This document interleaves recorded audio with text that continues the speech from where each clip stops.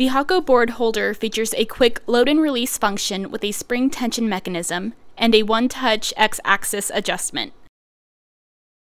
The X-axis position can be adjusted by loosening the lock screw on the slide gear support, then push down and slide the board holder rail along the linear guide rail. The precision bearings will slide smoothly along the rail. When the rail is positioned in place, lock it in place by tightening the lock screw.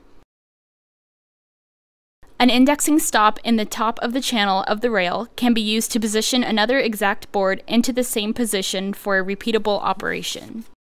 To load a board into the holder, place the edge of the board in the left side rail groove and position it up to the board stop.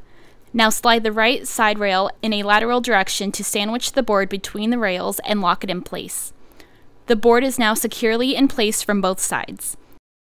For the fine X-axis adjustments, use the fine adjustment knobs on the far left or right side of the holder. For a repeatable operation with another exact board, relieve the tension of the spring tension mechanism and open it up, remove the board and place another in its place, then release the tension. The new board is now placed in the same position quickly and easily. The rail grooves allow for the boards of varying thickness, shapes, and sizes, and allows the board to self-center itself.